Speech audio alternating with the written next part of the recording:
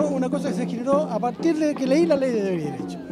Y cuando yo vi que en ninguna no estaba, digamos, en mapudungun, empecé a consultar. Nadie la tenía. O sea, lo único que había era señalética, señalética, pero la Carta de Derechos no estaba. Bueno, esta carta, más que para los pueblos, es para el establecimiento, porque esta es la carta de presentación del establecimiento que dice que yo entiendo, comprendo y doy apertura a que vengan las diferencias. Esta cosa está muy bien que hayan hecho con mapudungun. Estoy de acuerdo, si esa carta mandamos nosotros entre todos conversando. De acuerdo a la última cifra que arrojó la CACEN 2013, es que casi el 87% de la población indígena están inscritos en un centro de salud.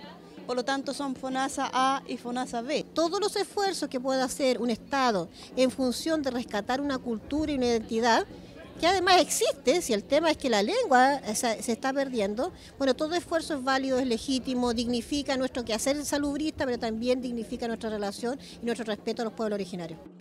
Este respeto por el pueblo, los pueblos originarios y por nuestro pueblo mapuche es hacerlo carne primero en este documento, en esta Carta de Deberes y Derechos para todos los ciudadanos. Eso es lo que yo quería, que en mapudungun tuvieran en nuestras lenguas para entender nuestro mapuche y para sentirse bien también.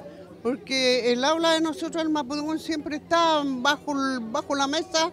Pero a mí me llama mucho la atención que nuestros pueblos originarios, digamos, no tenían este espacio y ahora yo creo que era una necesidad y lo tenemos ya.